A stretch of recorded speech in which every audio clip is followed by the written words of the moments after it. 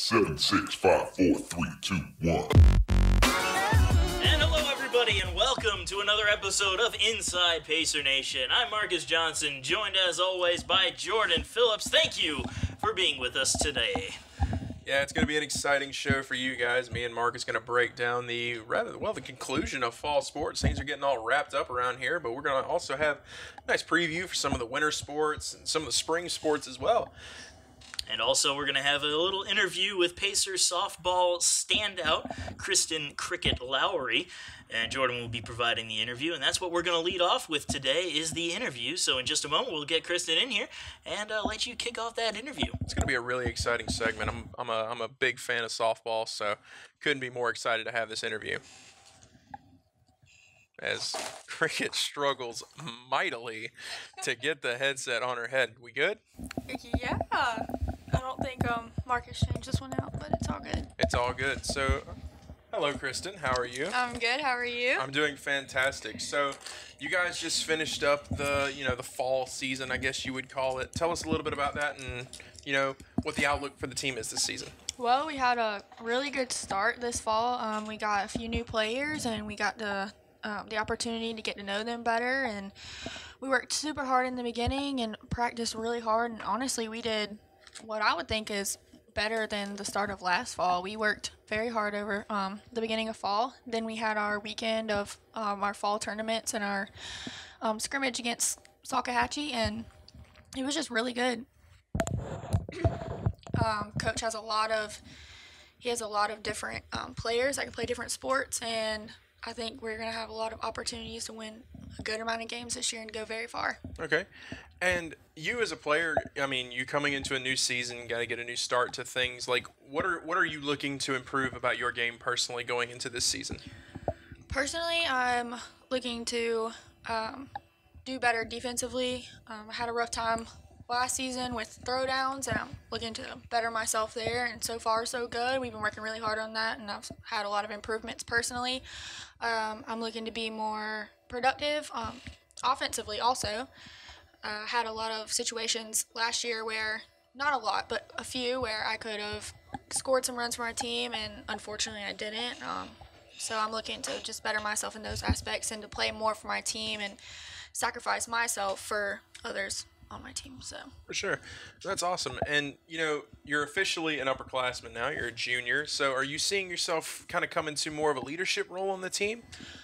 I am. I'm seeing myself come into more of a leadership role. Being a transfer, I wasn't here like my freshman year, so it kind of have to, I just feel like I have to earn my place just like everybody else does, and I don't see myself as one of the big leaders that I think of as Chandler, Brielle, and Lindy. They're our seniors. They're the ones who are on the field, but I think of myself as more as the tweak little things on the sideline leader. Just talk to somebody, make sure that they can, they understand the little things that they may be doing wrong, and just overall be positive for my team.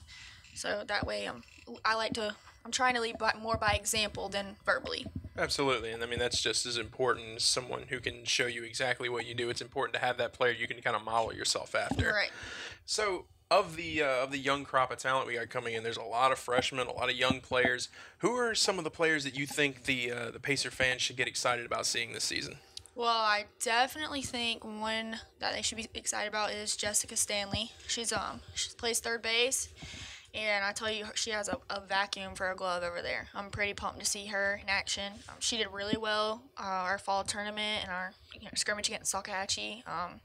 She bats left-handed, but she throws right-handed, so that's very versatile, and she's just doing really well. She has good pop on her bat, and I think she'll go very far.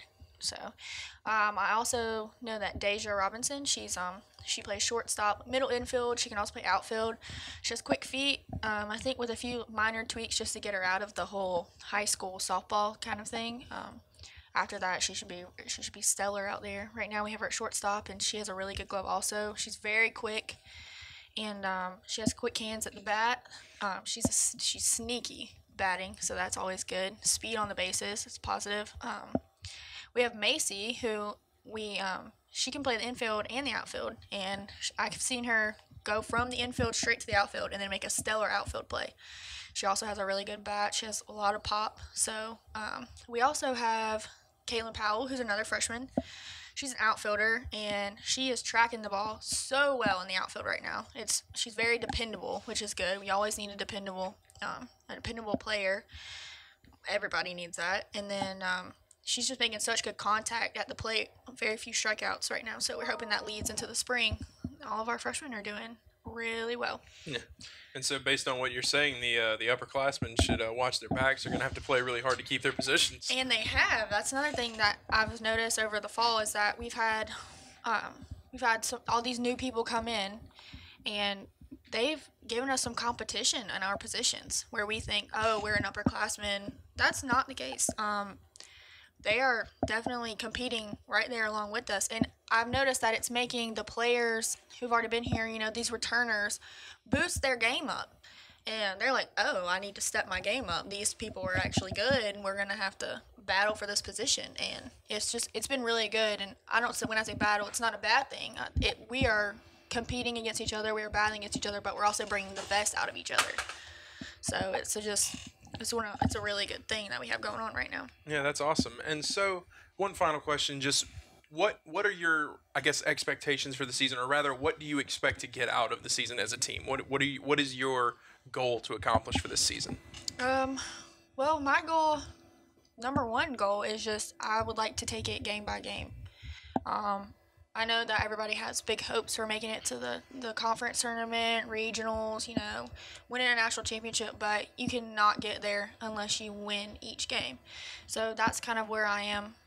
That's where I'm standing right now is I want to have our small goals completed and achieved before we can reach our big ones, which is what has to happen. So when people ask me, I'm just kind of like, I just want to win the first game we have, first game of the season. That's what I want to win. That's my goal right now. And then after that game, I want to win the next series, and then just take it game by game, so it's not as overwhelming. Absolutely. Sounds like you have an awesome outlook for the season. Yeah, I'm trying. All right, so thank you so much. We appreciate it. Kristan Lowery, everyone. Be sure to check her out when softball gets started. She's the one behind the plate making all those excellent stops, throwing out runners at second. It's going to be great. Thank you. And so while the headsets get transferred over, we'll be talking about, as we mentioned, the closing out of the fall semester. We're going to talk about some cross country, women's and men's soccer, golf, basketball, as we always do. And, of course, we'll close out with volleyball, as we always do. We are a very traditional group of people here. We stick to a plan. We make a plan. We stick to it. It's going to be a great show. And hopefully it will be a great show. We can only provide so much, though. Yeah, sometimes we have to bring in those outside personalities like Cricket Lowery to balance out the monotony, You and I were only so entertaining for so long. That is for sure. Even I fall asleep to my own voice at times. Don't we all? I fall asleep to my own Christmas album, actually. You have a Christmas album? Available in stores everywhere. We're gonna steer away from that before this gets too out of control. Shameless self-promotion. Move on into cross country, which you said we were going to lead off with, and Bethany Fordham, one of the big things coming out of that is she's going to be competing at the NCAA Southeast Regional. On the last show, we talked that a couple of our runners had a shot at it, and Fordham came through. Yeah, she absolutely did. And, as we mentioned it a lot the last show, it's huge for a player from the school to be able to go to regionals. It's one of those things, it's a long shot, but just to have a player go to a regional tournament, especially one that is on an individual basis like cross country, is huge for the program, because in the future other players will look at other runners, I guess you would say. Players, I don't think you would say it that way. Other runners will look at our program and say, oh, they're sending runners to regional tournaments. I have a chance to make a regional if I'm running with this team. It's a good thing. It's a good thing for recruitment. It's a good thing for just the team in general. The other runners look at Bethany and they see that they have a shot to, perform well and reach postseason play with this team. It's good. It's good for the team as a whole. And not only having a shot at regionals, but when you get to the regionals, that gives you a shot at nationals. And if you can make that, that's one heck of a feather you can put in your cap. National championship, that's a bit farther down the road, but you never know. Anything could happen. Yeah, and as we were talking about the PBC championship, the team struggled a little bit there, but they were able to finish inside the top 10.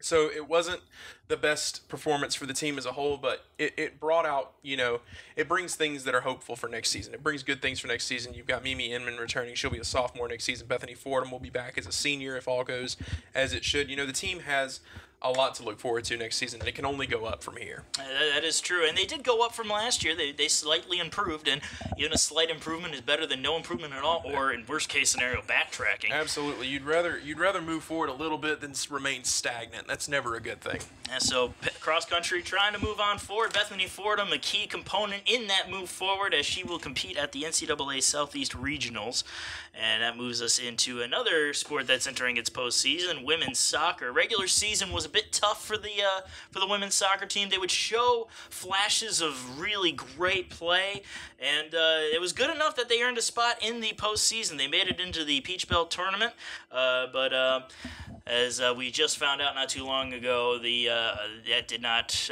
end well for them as they suffered a defeat. Yeah, and as you mentioned, it was a tough season for the women's soccer team, but one thing you'll notice if you look at their results, 8 of their matches were decided by 1 goal or less. Well, not less, but 8 of their matches were decided by 1 goal.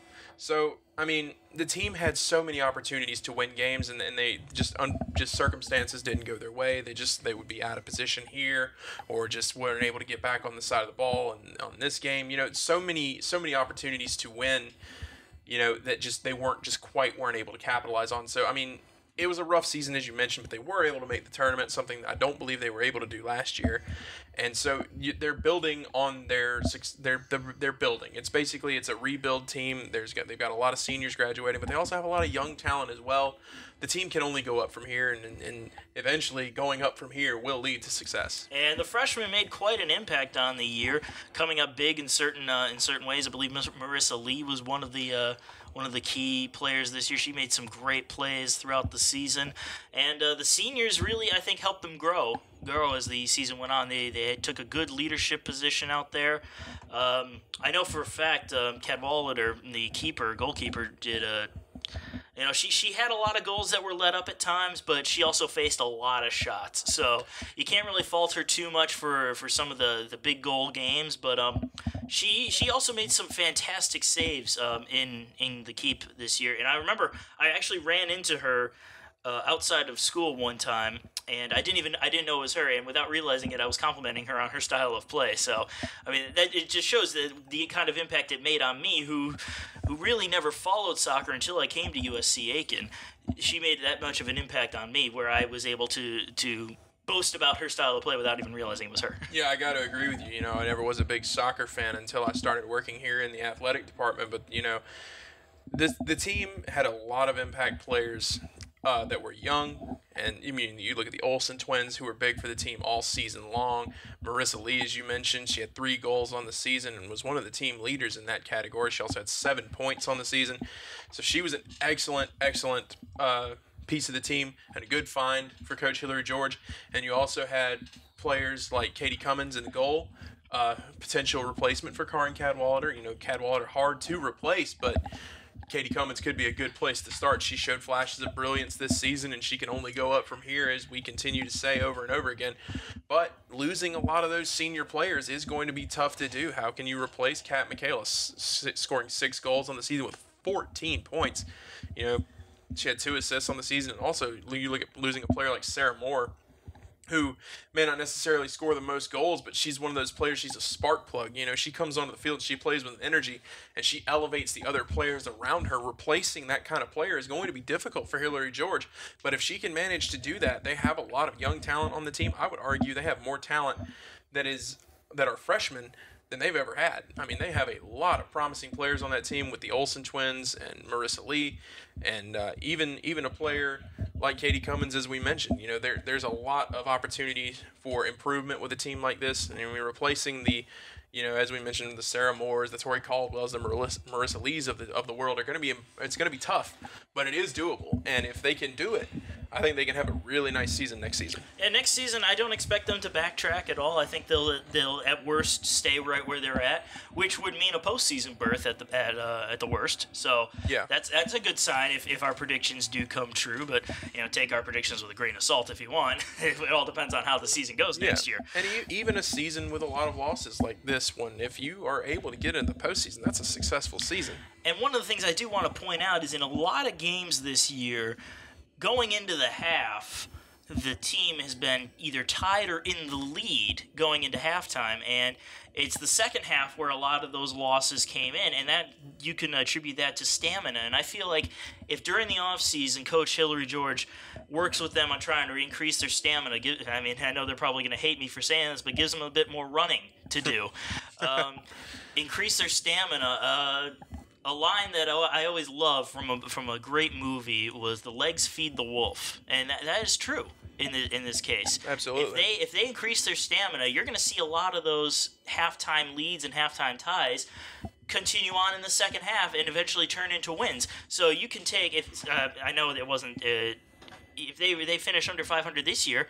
They could probably finish at 500 or even above 500 if they work on that stamina and they come through in the later minutes of a match. Absolutely. And so, to the women of the soccer team, when those extra suicides do start happening next season and during conditioning, you can blame Marcus Johnson. That's MarcusJohnson for those extra suicides. That's his fault, not mine. I had nothing to do with it. Yeah, but if it results in a championship, then definitely give me a call, and I'll be happy to take your praise. Happy to take credit for that, yeah. But that'll about wrap it up for soccer. The season comes to an early end in the Peach Belt Tournament quarterfinal, but a bright future ahead for them. Moving on. And a season that ends in a tournament berth since their first one since 2014. So a lot to look forward to next year, and a bright spot on a season that could eventually be better. But that moves us on to men's soccer, who also earned a berth in the postseason tournament for the second straight year. They made it in there as the number 6 seed, and that had a lot of impact. A lot of the seniors did a great job there for the men's team this year. Driss Barraquette and Andre Simon did a great job on the year, really made an impact on the field. And Andre Simon, of course, as we mentioned earlier, at the early part of the season, set the school record for career assists. Yeah, absolutely. He had a massive season, as did Barraquette, as you mentioned. And impressive play from players that we didn't necessarily expect to have big years. Players like Roberto Biandicho and Aaron Richard. They had really nice seasons. Richard, of course, coming in the latter half of the season, and when he finally did show up, he certainly made an impact on the field. So the Pacers have a lot to look forward to in Aaron Richard. And it's going to hurt losing these seniors, as we said before. These seniors are the team that took the Pacers to the NCAA tournament back in, I believe it was 2014, and losing that experience is going to be a hefty blow for Coach Afoji. But if they could pass on their knowledge and some of their tricks to the freshmen and to the underclassmen, you never know. They could make another run at it. Again, they made the tournament this year. It's 2 years in a row. Not a bad outcome. Moving on through the tournament, however, seems to be a tougher thing for them to do. But I mean, you gotta start somewhere. Well, it always is a tough thing. I mean, you're playing the absolute best in your conference when you make the conference tournament. You're not playing any team that are slouches, and so you've really got to come and you've got to bring your best game to the tournament. And sometimes even your best isn't quite good enough. These are tough teams, as we mentioned. And so, but as these freshmen grow older, as they mature, there's a lot of talent on the team next season. They're bringing in a lot of guys next year that are going to be returning. It's going to be another big season for them, and I think they can improve on the work that they've laid down this year. I think players like Thomas Kretschmar, the freshman defender, he was fantastic this season. He had a huge impact on the year. I don't know how many great defensive plays he made. He blocked a lot of shots. Coming from a guy like me who loves the sport of hockey, I can appreciate a good block shot. I mean, you can too. You Absolutely. love hockey as well. But he looked fans. he looked like a good NHL defender out there, making those great blocks on some shots. He didn't care what happened to his body. He's like, I'm going to stop this ball from getting anywhere near the keep. And he really stood tall out there. Yeah, and so, I mean, other freshman players like Aaron Richard, and even on the goalkeeping side of things, Leonardo Tarja, he was fantastic in goal this season as well. We can't count the number of times we saw him get the nod in favor of Chase Bolton, who struggled, with some injuries this season. Tarja had a big season, really impressive out there. I can imagine that he'd be the starting keeper next season, unless, something happens, but I doubt it. I can expect to see him in the goal next year, and he was impressive in his role that role this season. And so the Pacers men's soccer doing very well as of late. Not as well as we would hope, but well enough to earn a postseason berth and give us some hope for the future. Honestly, I feel like next year, as we move on to the prediction phase of our coverage, I feel like next year they will improve. I feel like they will be better. I'm gonna go out on a limb here. I'm gonna go out on a limb and say they're gonna make it to the semifinals at least of the tournament. I love it when you go out on a limb, and also. Another big thing is going to be the return of Jordan Masiri, a guy who he's been absolutely dynamite in his time at USC Aiken. So having him come back is going to be huge for the Pacers. He's an offensive phenom out there on the pitch. And that's a major factor on why I'm saying they could do better. He's going to have another year under his belt. He's going to have the experience of NCAA play and obviously the tournament play. So why are you looking at me like that? Because Jordan Masiri didn't play this season. I'm going crazy then. He was redshirted actually at the start of the season. Well, I mean, he'll at least it shows what I know. I'm getting groans all around the room. You're getting old. I am getting old, and I mean, it happens when you cover so many sports. They all start running together. We got a lot to cover. We got a lot of names to remember, a lot of faces to remember, a lot of stats to remember. Our heads start hurting, I think I'm going gray actually, so it's a stressful job. I see a couple of gray roots there. I'm on my Steve Martin, Yeah, well, I mean, Steve Martin was successful at least. The Silver Fox. Yeah, there you go. But that'll conclude men's soccer. We're looking at it, possibly making a deeper run into the postseason next year, if they don't do that this year. And that'll move us on into one of everybody's favorite, golf. As we say every single show, I know you're tired of hearing it, but they are always national contenders. And one of the big reasons for them being national contenders is August Lindvall. Yeah, absolutely. Lindvall has been absolutely huge for the golf team this season. He's got 2 top performances, and he's only played, or 2 top 10 performances, and he only played in 2 tournaments. So he's batting 1,000 for having top 10 performances in tournament play, which is something that the Pacers can be very excited about going on into the spring. And those top 10 performances help them with their national rankings. Currently, they're at number 21 in the nation. They dropped down from number 9, but the rankings do not include their last tournament, in which they did a phenomenal job against a bunch of very difficult D1 opponents. Yeah, they absolutely did. They did really well in that tournament, and they finished 3rd in that tournament on day 2, and in day 1, they finished 5th, so not bad at all either day at the Camden Collegiate in Camden, South Carolina. That was an excellent performance for them. As you mentioned, featured a lot of top teams in the nation, D1 opponents. So once that finish gets factored into things, I think you can expect to see the golf team rise up back into those rankings. Maybe not as high as number 9, but they'll definitely rise some more. And that's the thing. They're a D2 school going up against D1 opponents, and they're doing so well that, when they go on into tournament play, postseason play, at the end of the spring, it may almost seem like child's play to them, and for the entire university's sake, I hope they do see it as child's play, and they just go and cruise on through for a national championship, for their 4th national championship in school history. You never know, it could happen. Oh yeah, and I'm sure that you or I would both enjoy being able to say that we worked with a national title contender here in our time at USC Aiken. Yeah, I'd certainly like that. We have and a national title winner, rather. Yeah, what we have right now, we have 2 conference championships, one with volleyball, one with golf from last year, and a regional championship. Yes, we do. So it'd be really nice to put a little national championship picture on the wall in my office. In your office? Oh, I know, in my at my other job. Oh, that's right. You do have an office. I do have an office. You don't. I'll put it on my bedroom wall. You put it over the grill. Yeah. Over the grill. Yes, I'll put it over the grill. It gets splattered with a little steak sauce, but you never know. Not the steak sauce. It'll be fine. Not the steak sauce. That's valuable. We can't afford to lose a single drop. That is true. Steak sauce is very valuable. But before we go into more nonsense, golf, they're going to be on a break for a while now. Their next tournament isn't going to be until 2018, but you can be sure they're going to be practicing. I mean, golf can be played all year long here in the South, which is why not only USC-Aiken, but the entire Southeast region always produces top-notch golfers. Absolutely. And now we're going to move on into one of our favorites. We can't say it is our favorite, that's just being unfair, but they do so well here, volleyball. Let's just look at volleyball. What do we got? Gotta love it. Yep. Go ahead and give you some updates. Pacers just coming off of a win against Francis Marion. Their final home match of the season. Always good to end it on a high note. 3-0 victory there. Yeah, and that coming off their first loss at home. Unfortunately, we'll have to talk about that as well against Flagler, but that is Flagler. You know, that's always the two top teams in the conference battling it out for that PBC title. So the Pacers unfortunately dropped that one to Flagler, but as you mentioned, picked it right back up against Francis Marion. Yeah, that match against Flagler, a heartbreaking loss, which broke a 21-game winning streak for the Pacers and a 31-match home winning streak for USC-Aiken.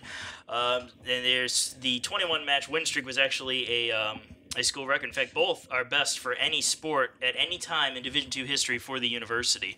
And while that hurts, you can only look forward. You're still right up there for the top spot in the conference. You're tied with Flagler right now, record-wise, for conference record, with one loss each.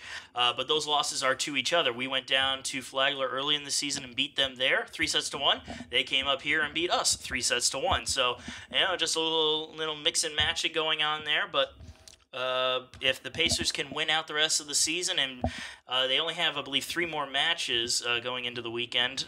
They're all on the road, but if they can go in there and win all of those without dropping a set, that really puts them into the driver's seat for possibly hosting the regional tournament this year. They won't be hosting the conference tournament. That's already been set.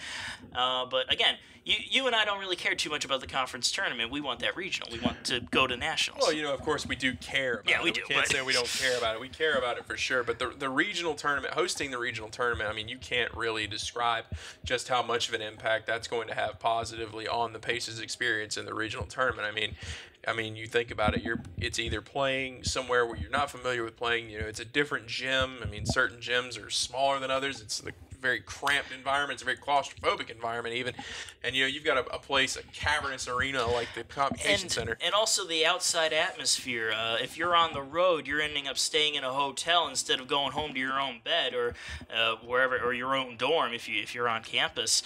That plays a factor in the psyche of an athlete, and I mean, if you can get through it, more power to you. But if you have the opportunity to stay at home and go back to your familiar surroundings, I say take it, and that's what the Pacers are striving for. Absolutely. I mean, that it's a very psychological thing. So having to host the regionals is a huge boost. I mean, it's not a certain loss if you don't host it, but hosting is definitely a big plus. And if the Pacers do end up hosting, you can thank just all-around fantastic performances from everybody on the team, freshmen, sophomores, and juniors and seniors.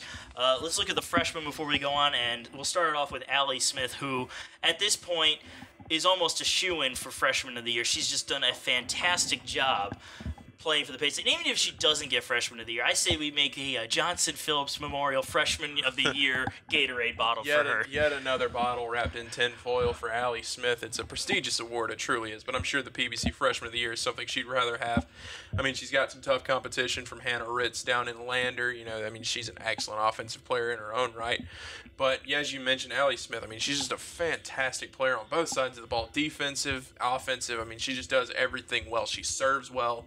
She's just one of those players, a special player. She's just all around. She just does it all. She's great defensively. She makes great digs on the court.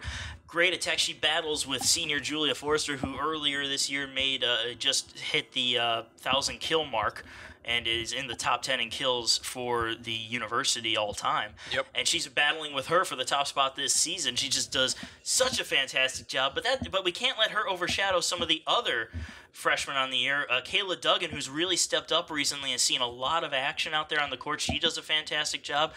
Bryn Bonner, who has one of the best serves that I have ever seen watching volleyball.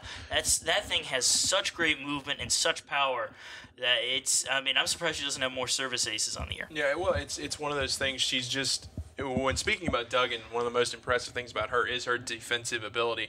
You know, she's still figuring out her shot here at the collegiate level, but her defense is on point. I mean, she just comes in. She came in that one game off the bench. I can't remember exactly what game it was in, but she comes in. It was the first match I believe she played in, and she ended up coming in and getting 18 digs, and that was a pretty impressive performance for her. And as time goes on, she's only gotten better on the defensive side of things. And her offense, it does need work, of course, but as a freshman, you have time to work on that. And then Bonner, as you mentioned, her serve is absolutely incredible, and that's what's been getting her. And that match was Tusculum, by the way. It was a key match, too. That one went to 5 sets, Pacers down 2-1. But, yeah, when you have a freshman making fantastic plays against a tough opponent like that with the regional implications on the line, I mean, what more can you ask for if you're head coach Glenn Cox? And looking at another freshman who's really stepped up is Natalie Peralt, who, when Rebecca Martinez was out with a sore ankle, she stepped up and put on the libero jersey, and it was almost like Rebecca Martinez hadn't left the court. It was just great quality play from a freshman. Yeah, and one thing that you get from Peralt that you may not necessarily get from Rebecca Martinez is the ability to hit. Peralt is actually an offensive player as well, despite being so fantastic defensively. You know, that's something that, and not to, fault Martinez at all, but that's just something that she's not very proficient with. You almost never see her go up for an attack, whereas Peralt, I mean, we've seen her do that a lot this season. Yeah, she'll go out on the outside and make great attacks, and it's because she can play the outside position as well as that, inside that defensive she's position. Built like a libero, but she can play the other positions if she has to. She's another all-around good player and a bright spot for USC Aiken this year. And now moving on into the seniors who have seen great success at the university, obviously with now 2 conference championships and a regional championship.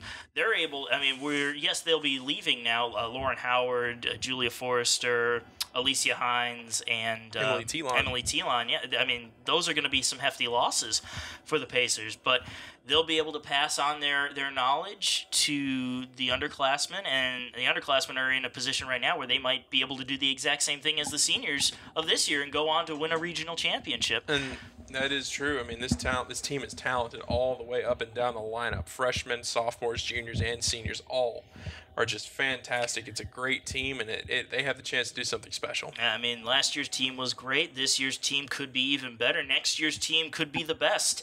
And another factor for why they could be the best was Rebecca Martinez, as we were talking about earlier, the current libero, who's closing in on 1,000 digs. And if she does get it, she will be the 5th active sophomore nationally to do so, and only the 2nd in USC Aiken school history to reach the mark. And Martinez, I mean, she's been playing fantastic. And, it wouldn't surprise me if she takes a shot at Danielle Mercer's all-time digs record here in a single season. The single-season record that Mercer set last year could be taken out. And I wouldn't be surprised if Martinez ends up taking the career record in digs. She's just that good. She's already set records in single matches, 3 sets, 4-set matches for digs. And also setting career records for herself in those matches as well. I can only see her doing even better. And honestly, if she doesn't break the school digs record for all time, I'd be shocked. I gotta agree with you. But I was just passed a note actually about the seniors of the senior class. In 2017 so far, they're 16-1 at home. Last year, 16-0. 2015, they were 20-3 at home. 2014, they were 13-4, making them 65-8 here at the Convocation Center all-time, the senior class. I mean, that's fantastic. Not many teams can boast something even close to that. I mean, they have 101 wins in total so far. I mean, that is fantastic. And credit that to just good quality play all around again. And you got to give the coach a little bit of credit there for picking these players out of their high schools and persuading them to come to little old USC Aiken. But when you have a chance to win a ring, that's a good persuader, I guess you could say. It's definitely a good talking point for all of Coach Cox's future meetings with recruits. I mean, this is a national contender, and as long as he continues to bring in talent like he has been, it has a chance to be that way for a long time. So let's move on ahead and look at the future right now. As we said, the season is wrapping up with 3 away matches. The final match, which is going to be in Augusta, that'll be a tough one. Augusta seems to be a thorn in everybody's side. I've watched them play all season long, and I know they've got talent down there across the river. And if the Pacers want to get to that number 1 regional ranking, they got to get through Augusta, and that'll be the real. I think that could be the match that decides things. Yeah, it absolutely could, and it'll be a tough match. And also having a match against Lander on the road and Georgia College, both teams that are pesky. You know, they may not be the most successful teams, but they are a thorn in USC Aiken's side, and they will be tough